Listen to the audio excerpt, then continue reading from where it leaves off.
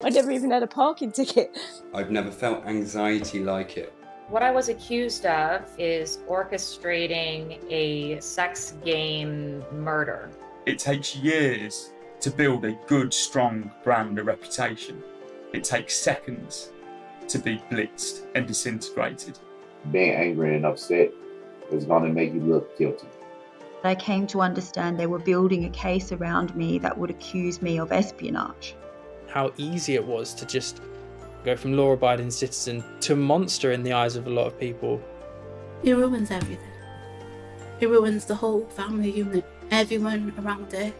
Welcome to the interminable circle of being wrongfully accused. Introduction. Hello, my name is Raphael Rowe. I'm a journalist, television presenter, author and podcaster.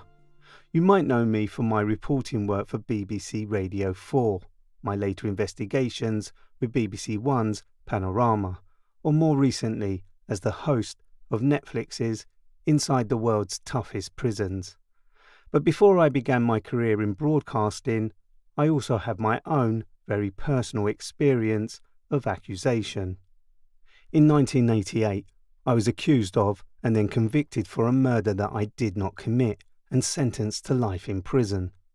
I served 12 years until my conviction was finally overturned, along with two other entirely innocent men who were sentenced alongside me. The title of this audio original is You Are Accused.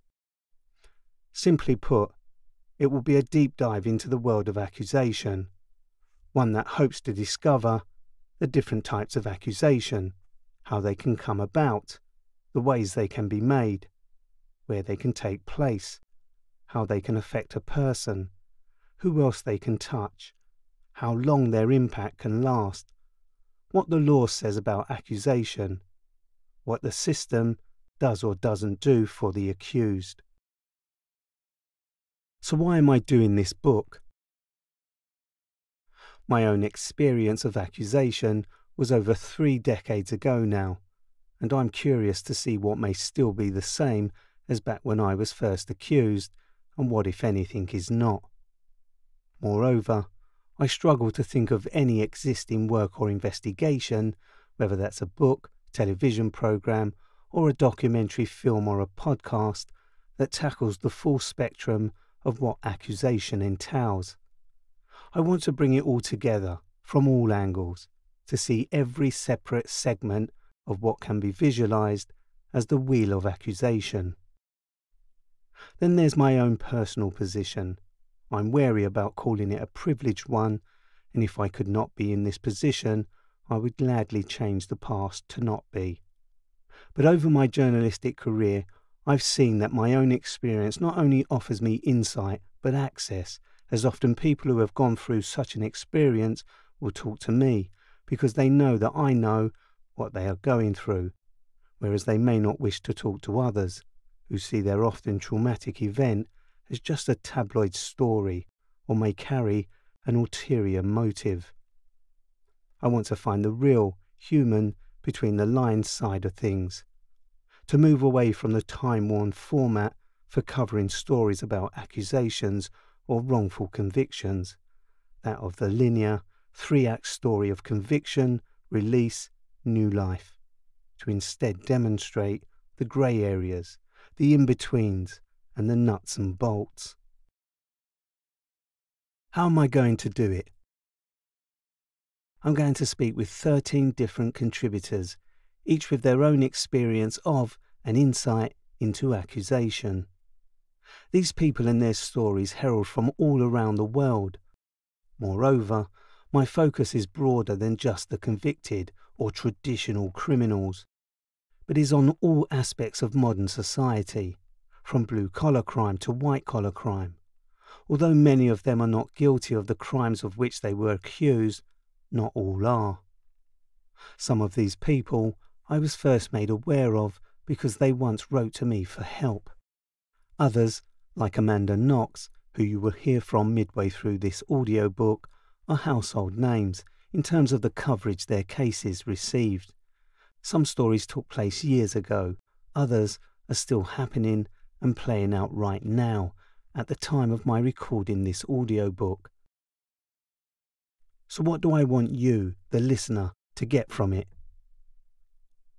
In no real order, I hope this audiobook marries our modern society's fascination with true crime and our deep-seated human fear of it happening to us. I hope you also find them in themselves interesting, fascinating true stories. I hope you come away from it understanding that it can happen to anyone, plus the variety of impacts that it can have, and the knock-on effects beyond just the person accused. I hope to challenge your preconceptions and received wisdom. Many of us may think we know what it would be like from what we have seen on TV, or how we understand the world to work, something I myself learned firsthand to question. Accusations are scary things. My intention is not to scare you, but some of it is unavoidable, uncomfortable. Sitting in your living room on a Sunday, lying in your bath before bed, or out on a morning walk. Just think you don't have that weighing on you, and if you did, just how much it would be in that moment.